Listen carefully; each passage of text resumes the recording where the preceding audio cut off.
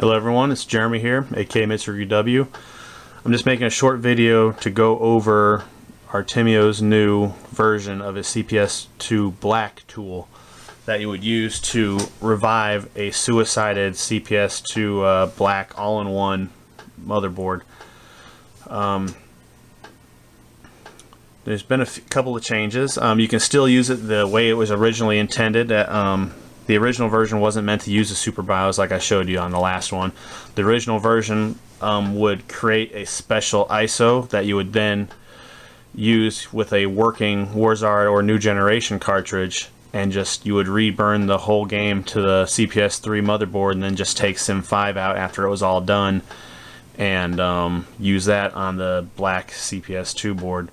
In the last video I showed you how you could create that ISO but then just extract the SIMM5 file, burn that to a CD, and then use the SuperBIOS cart and a CPS3 motherboard to burn the 32 megabit SIM.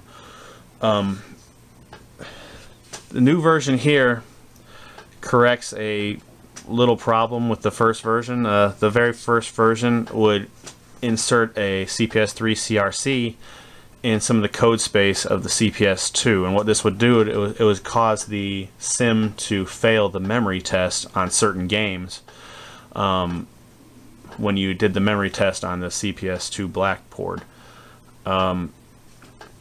It wouldn't do it on all games, and it won't do it probably with the clean ROMs if you used Team Avalanche's clean ROMs, because the original CPS2 memory test was very weak and hardly would catch any problems. But with the Phoenix ROMs, which it was designed to use before the clean ROMs were out, all you had were Phoenix ROMs. With the Phoenix ROMs, it had a stronger memory test than original, so it would find more errors. And when you use the Phoenix ROMs to revive certain games and you did a memory test, it will fail. And I'll show you that with Street Fighter 03. I'll show you a SIM used with the original version of this tool, and then a SIM used with this new one, and you'll see the old one fail and the new one not fail the memory test. So I want you to see in this directory here, I've got the ISO, the Warzard ISO, because you can still use this tool in the original way if you like. I'm not going to. I'm going to show you how to generate the ISO anyway. I've got the actual tool, and I've got the Street Fighter 03 US Phoenix set from Razula right there. That's in the, I call it the work CPS2 directory on my C drive. So that's all you need to do this. And I got my command prompt right here. And so I've got, so you can see I've already got pointed my work CPS2 directory. Let me go ahead and type up CPS2Black here just so you can see the instructions. Okay, so zoom out just a little bit here for you. Alright, as you can see, it's version 1.01, and it shows you how to use the original syntax right there. And at the bottom here, you see you can do the optional -sp that will generate just the file for SuperBIOS usage. Instead of having to create the whole ISO and then extracting the SIMM5 file, it'll just create just a SIM file for use with the SuperBIOS cart. So I'm going to show you the original usage, and then I'm going to show you the SuperBIOS only usage. So what you do is, if we're going to create a modified Warzard image, you'd write CPS2Black space the name of the ISO file, which is cap-wzd.iso. And it's very specific. You can't even change the name of that ISO and make it work. You have to use that name. Alright, and then I got to put in, as you see in the instructions there, the name of the Phoenix set, which is SZ3U-PNX. Enter. As you can see, it created an ISO, it patched it, and so the ISO is now going to be in our directory. And I'll show you that. Best way to swing over here. So here you have that new ISO, and what you would do is you would take that and you would take a working Warzard cart and you would rewrite the game using a CPS3 motherboard, and when it's done writing you would just take out SIMM5, which is a 32 megabit EEPROM or SIMM, and then you would plug that into the black CPS2 board and it would be revived. So like I said in the last video, instead of reburning the entire game, we just extracted that SIMM file and burned just that using the SuperBIOS cart, because you can write individual SIMMs with the SuperBIOS. Alright, so let me show you now how to do it so it'll just do the one SIMM file you need. So in order to burn just the SIMM file that you need to, or to create the SIMM file that you're going to burn to a CD and then program, CPS2Black space -SP, then space, and the name of that Phoenix set, remember, was SZ3UPNX. And just like that, just that quickly, it created that SIMM file. See, the ROM saved correctly as that name there, and when I come out you can see at the very bottom here,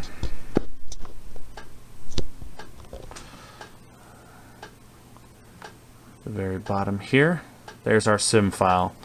So what we're going to do is we're going to burn that to a CD, and then we're going to use the CPS3 motherboard and a SuperBIOS cart to create that SIMM for to revive the CPS2Black. I'll be right back in a minute. Alright, so here I have one of my CPS3 motherboards with a SuperBIOS cart. What I'm going to take is I'm going to take one of these 32 megabit SIMMs and I'm going to put it in the unused slot 7, which isn't used for any CPS3 game, but we can still access that slot with the SuperBIOS menu. So I'm going to put that 32 megabit in there, and I'm going to go ahead and load it up. Hook it up to my super gun here. I'm going to boot it. I've already got the CD and the CD-ROM drive, so with my SuperBIOS cart I'm going to start it up, and I'm going to hold the one-player start button to get to Darksoft's menu.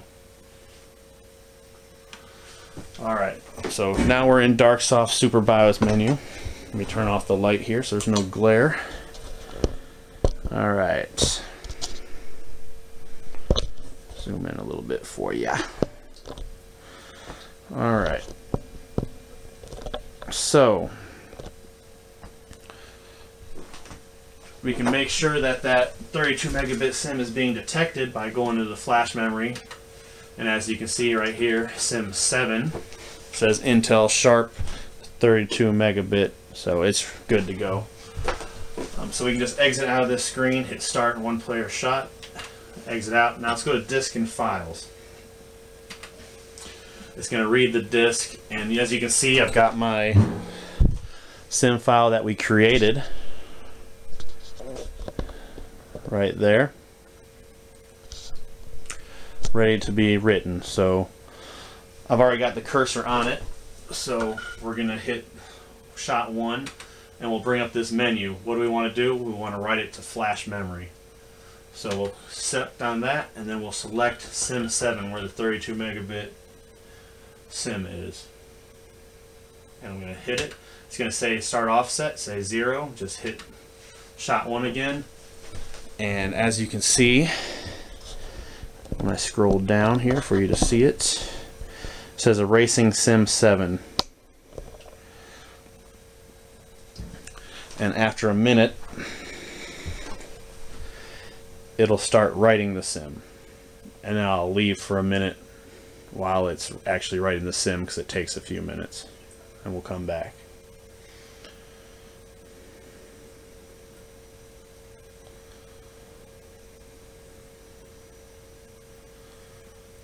Just wait until it finishes erasing.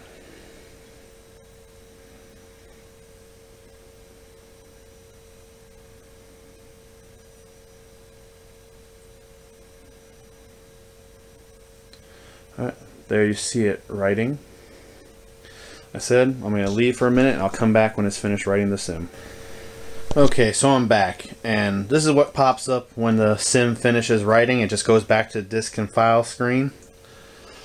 So the SIMM is done, and we're done with the CPS3, so I'm just going to cut off the CPS3 on my super gun and remove this. Alright, I'm going to go ahead and remove the SIMM 7 32 megabit. I'm going to set my CPS3 motherboard to the side. So I've got my newly written SIMM right here. I'm going to set this off to the side for a second. Here I have my black all-in-one PCB. I've converted it from Marvel vs. Capcom, which the CPS2Black version used 64 megabit mask ROMs instead of the 32 megabit that a lot of the normal B boards used.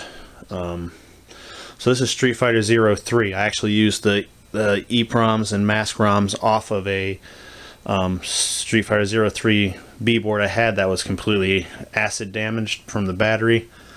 I lost one, so I reburned just the number 16 using a 27C322, and I had to adjust these jumpers right here, but I was able to convert this board to Street Fighter 03 for this purpose. And as you can see right there, it's the old SIMM I burned using the first tool and the Phoenix ROMs. So I'm just going to load this up and show you. Alright, so as you can see, turn this off. This is Street Fighter Alpha 3. So I'm playing Street Fighter 03. I'm going to turn this down a little bit.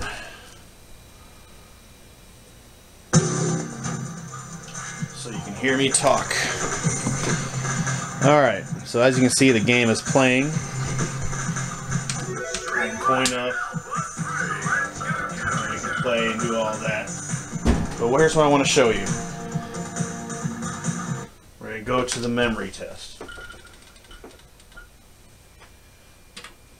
And you're going to see everything pass until we get to the very last ROM file on the SIMM.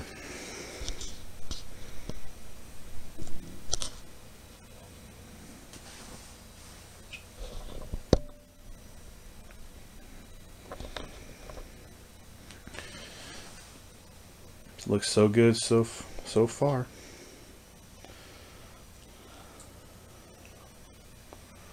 Oh, it failed the test. Alright, so now what I'm going to do is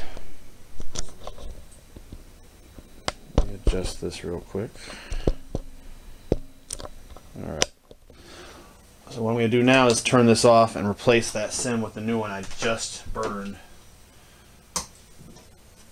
Alright, so I've removed the one I used with the old tool. I'm going to put this new one we just made on there. I'm going to boot it back up for you.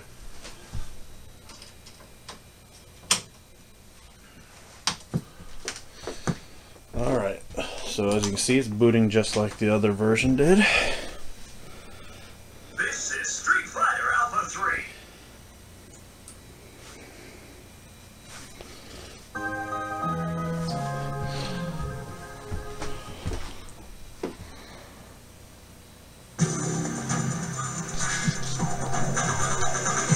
Alright, let's go into the manager screen.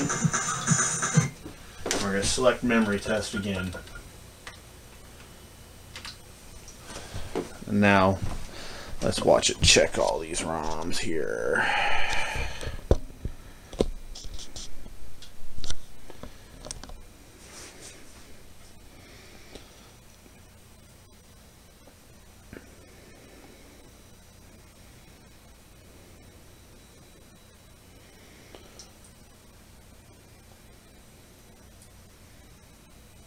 And it passed and automatically exits out of the memory test, which means it worked fine. So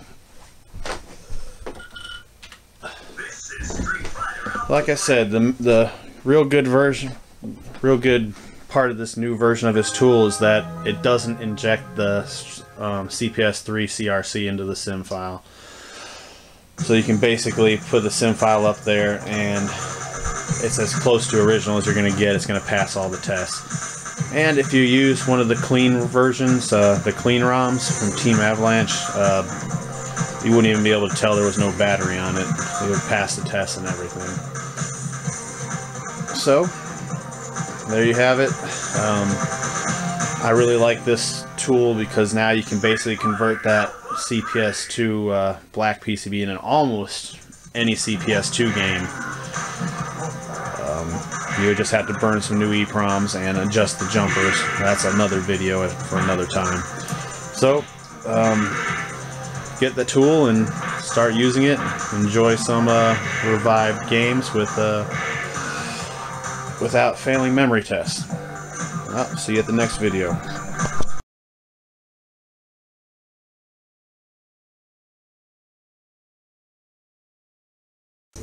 Sit, Kishi, sit. Good dog.